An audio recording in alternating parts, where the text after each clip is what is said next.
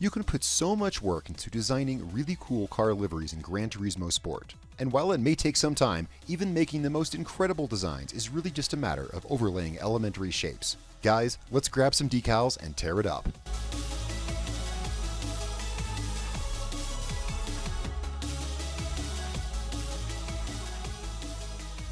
What's up, guys? Darkdally here, playing Gran Turismo Sport, and I've been having a lot of fun with this game, particularly in designing vinyls for the cars. I've had a lot of fun doing these designs, and last night I spent quite a bit of time doing this Darkdally themed livery for my Renault RS01 GT3. I really like the car. I liked this car as soon as I started driving it, and I decided, okay, I'm going to put a really cool livery on this one. So I want to show you guys some of what goes behind making a complex livery like this. I'm sure a lot of you guys have made way cooler stuff than I could, but I'm pretty proud of this one. A lot went into it because there's not a lot of tools available yet. I say yet because I suspect that Polyphony is going to put some more tools in here for us. They are going to put some way to import some kind of media files from your PC into the game for sure, but as of right now, even the online manual is not complete yet. I actually went to the online manual at granturismo.com, and there's not even a section yet for livery editing, so you kind of got to figure it all out yourself. So here's what went into this. It's actually, well, there's, let's see, there's 78 layers in the body, so yeah, quite a bit. Unfortunately, let's go over here. Unfortunately, there is no way to copy, paste, or precisely size anything.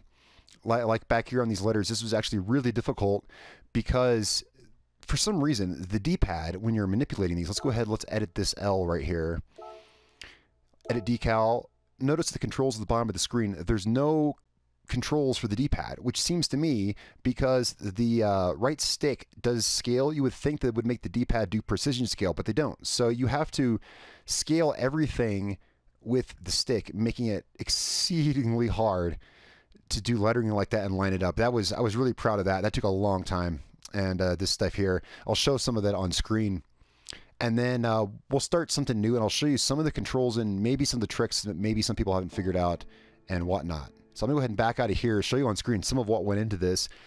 Really the hardest part was the youtube.com thing on the back, because I had to do it actually a couple times, even getting it perfect, and then I saw that it was too long and I had to move it, and moving it meant moving each and every letter individually. It's a real pain. They need to have some way for us to copy and paste groups of you know, vinyls, decals, whatever, and there needs to be some kind of way, like if you want to type a word, it would be cool if I could have just typed that out, but instead I had to do each letter individually, and they definitely need some kind of tool to precisely size these letters. And I have no doubt that a lot of this stuff is going to come into play. As I've said, they are going to be adding some way to import graphics from your computer into the game. I mean, unless you're playing on PC, you know, in which case I'm sure it'd be much easier. As of right now, of course, I'm playing on PS4, as you guys probably have deduced from looking at my screen. And at least right now on PS4, there is no way to import graphics or anything. You got to draw them all right here. I'm going to back out of here. I'm going to grab another car, and we're going to do something cool. I have an idea. Well, we're going to start on something cool. I'm going to kind of work on it some more later.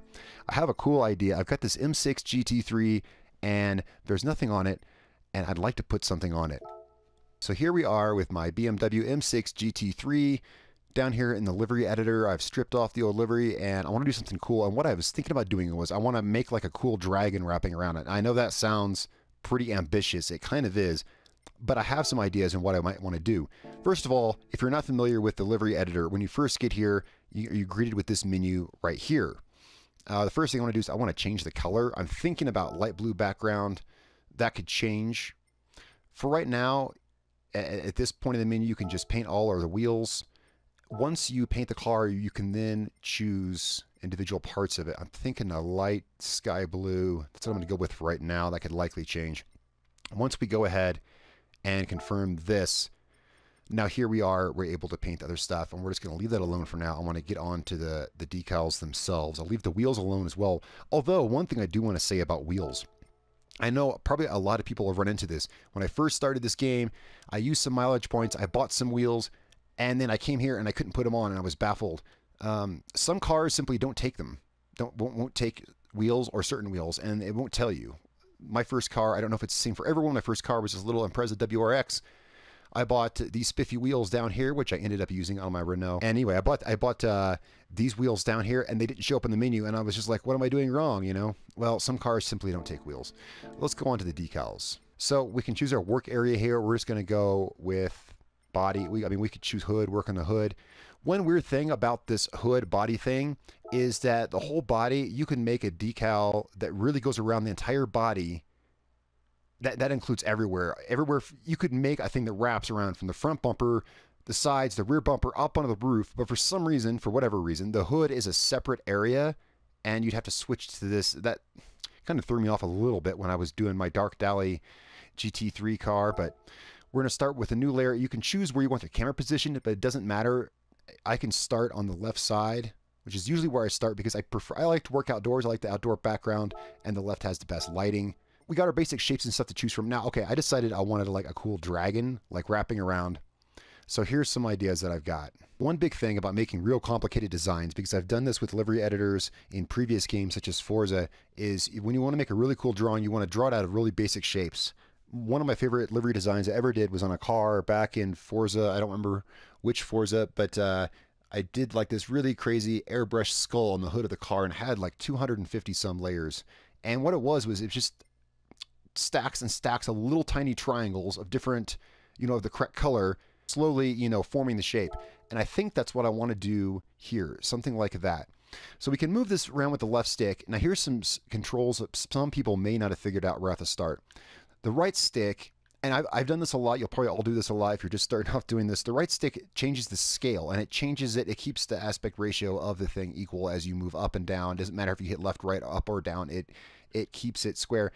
What I'm saying people might do, because I do this all the time, I try to change the view, and I hit the right stick instinctively to change the view, and then it changes my scale. It's really kind of odd. You got to remember to hold R1, and then you can use the right stick to change your view or zoom and stuff like that. Now, the skew, which is the left shoulder button, this is used for a couple things, and this is going to be really useful because I want to turn this shape into the start of the head of a dragon. I'm going to combine a lot of shapes, and I think I want to use this one first.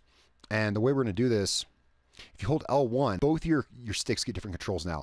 The left one tilts. This lets you actually skew it, which I like. And this is like integral into making certain shapes into other shapes. You can skew it up and down, left, right, or you're going to skew it in different ways.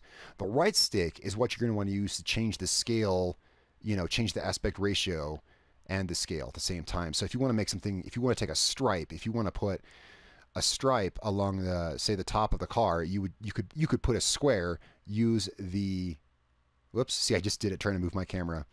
You could put a square, hold L1 using the skew, and then use your right stick to just stretch that square out into a stripe that span the entire car, and such, and so on. Now this is a car I want to be working on in some future videos because I want to end this here pretty quickly. I want to get a little start on what I'm doing, and then we'll tie this up. Most everything is easy to figure out because all the controls are listed here. There's really nowhere else to get them other than YouTube videos such as this or any other guides on the internet, because if you go to GranTurismo.com, there is no livery editing section of the manual as of yet. At least there was not last night when I checked. This video, as of this video, it's about 2 weeks after the release of this game.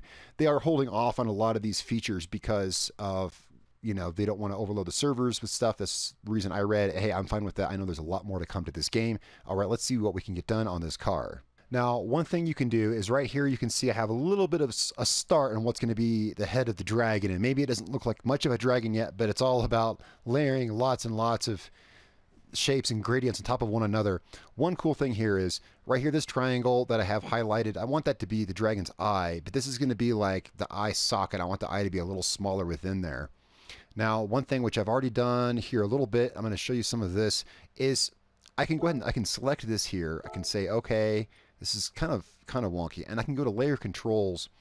And what I can do is I can, well, you can flip it vertically or horizontally, which helps a lot. That's something I've used a lot. You can duplicate it on the reverse side, on the opposite side of the vehicle. Now that, of course, you would use, I would not want to use that here because on the other side of the vehicle is probably going to be part of his tail. What I want to do is I want to duplicate this. And as soon as you hit duplicate, I'm already editing the new one. What I'm going to do is actually, I'm just going to hit OK. Now what I've done is I've duplicated that same triangle on top of it, same color, same size, and it's one layer above it. I'm going to go ahead and change the color just so that I will be able to see it. I mean, that's the first thing. I would care less where it's at and more that I can actually see it before I start editing. Let's just make it that color for now. Now I'm going to go ahead, make it a little smaller, and this I want it to be the actual eye within the eye. And of course, this is just a triangle, which I've used the skew tool on to skew it, and then along with the curve of the car, it kind of made it into this cool little curvy shape, which I really like, which I really do like. I want this to be a little smaller, and maybe even angled a little different. And so that's some of what goes behind the, yeah, don't forget, you do have the tools, as many tools as it lacks. There are great tools for flipping and mirroring things on the other side of the car. So I wanted to show you that little, let's go ahead and just hit OK here. I'll work on this eye some more. I wanted to show you that. Don't forget you have layer controls, and these are all actually very handy. I wish there was a way to group select layers, though. I got to say and do this. If I did want to mirror this on the other side of the car, let's go ahead and just hit finish here. If I did want to mirror this, I would have to go to each one of these.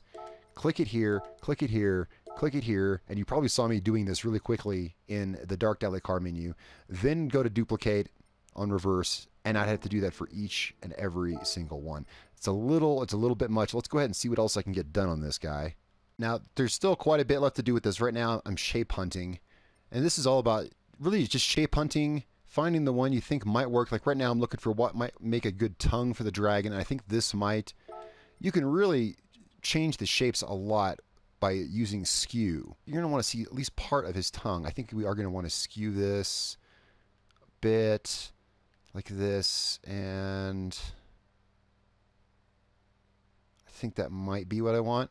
What we're going to want to do here, regardless of what I end up doing here, what we're going to want to do is, let's go ahead and let's place this, and I'll show you as an example. I know it's starting to take shape. It still kind of looks more like a stylized tribal bird than anything, but trust me, there's still quite a bit more to go. What we're going to do is we're going to want to move this down below the other stuff. We want to move this back. So what we can do is we can hit triangle while we're moused over the thing over here on the right. I can click move layer, and then I can move this, and we're going to want to move this to the very bottom.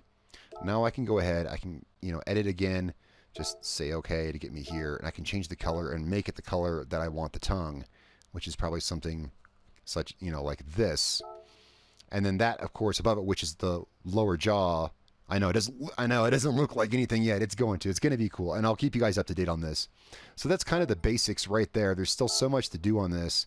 I do have an idea how I want to do the curve of the body of the dragon and make it look 3D, and stuff really starts taking shape then.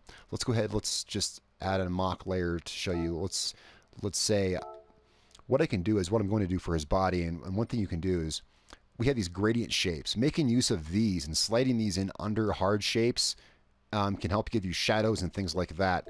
And then one thing I'm going to do for his body, and we will see this in an upcoming video, is I'm going to be using these pieces right here for his scales.